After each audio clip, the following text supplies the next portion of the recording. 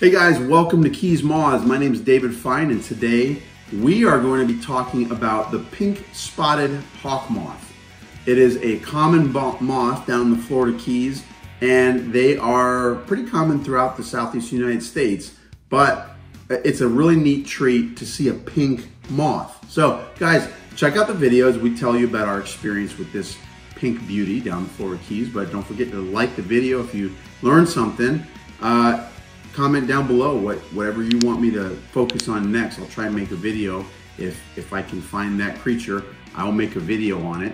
And don't forget to subscribe to the channel if you haven't done so already. But guys, we've got 600 moth species in the Florida Keys. This is just one, but we're gonna tell you all about this, the pink-spotted hawkmoths. Check the video out. Okay, the pink-spotted hawkmoth, Agrias cingulata, is without a doubt one of the larger and quite attractive moths of the Florida Keys. Down here in I live in Broward County in the Fort Lauderdale area, and I've never seen one in Broward. Actually, I take that back. I've seen one in Fort Lauderdale in all the years that I've been here.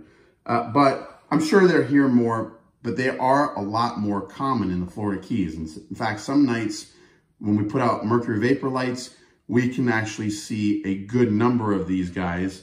And when they rest with their wings folded down over the top of their hind wing and on top of the abdomen, and you never see their pink spots. So you really don't know when you see a big gray sphinx moth if it is the pink spot or if it is Manduca sexta, the tobacco hornworm, because they're both common in the Keys and their forewings are practically identical.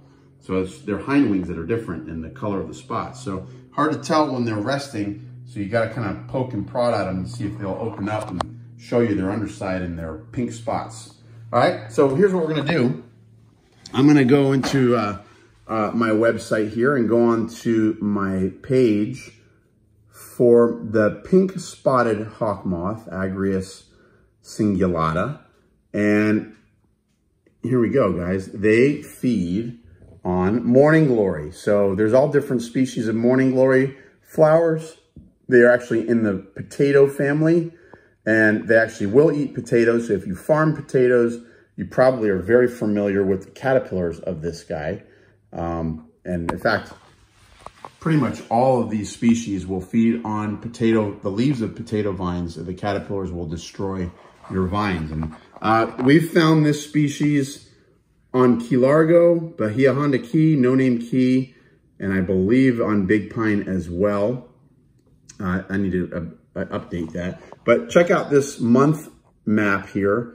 We have found them in almost every month. I mean, probably can be found in every month. We just haven't recorded them from every month, but that's a wide range. So they're a pretty common moth. They can be found all year long and probably live throughout the Keys. And they're common at lights. We put out mercury vapor lights and black lights, and they come readily to those lights. And you can actually see them nectaring on morning glory flowers. They got that big long proboscis, typical of most sphinx species. And you know, when those morning glory flowers open up early in the morning as the sun is coming up, the pink spot hawkmoth can be readily seen in twilight hours nectaring on those flowers. So great moth, guys. Not a whole lot more info on it. I've actually never reared this species, so that's probably one of my next projects to see if I can find caterpillars. Got to go hunt down some caterpillars on some morning glory vines. But this is a beautiful moth we have here in South Florida and the Florida Keys, and we hope you enjoyed learning a little bit about our experience with this creature. Guys, hope you liked that video on the pink-spotted hawkmoth. It is a beauty. We love finding them. I don't see a whole lot of them in the mainland on South Florida that much, but boy, oh boy, are they common in the Florida Keys, and we like seeing them. So guys, give me a thumbs up. Don't forget to subscribe to the channel. We're trying to build our subscription base, and let us know what you want to see next. Comment down below what species you want to see focused on this channel. We'll make a video. Guys, shout out to the Southern Lepidopterists Society, who are a bunch of guys and gals that I really appreciate their friendship, because they spend their whole lives studying the butterflies and moths of the southern United States. And for 35 bucks, you can become a member of the Southern Lepidopterists Society and have access to all these folks, and just have a great community built around the study of butterflies and moths. Link to the website is in the description of this video. So guys, go ahead and click on that and join the club. So guys, take care. Let's get out there and enjoy South Florida and go find you a pink moth. Bye now.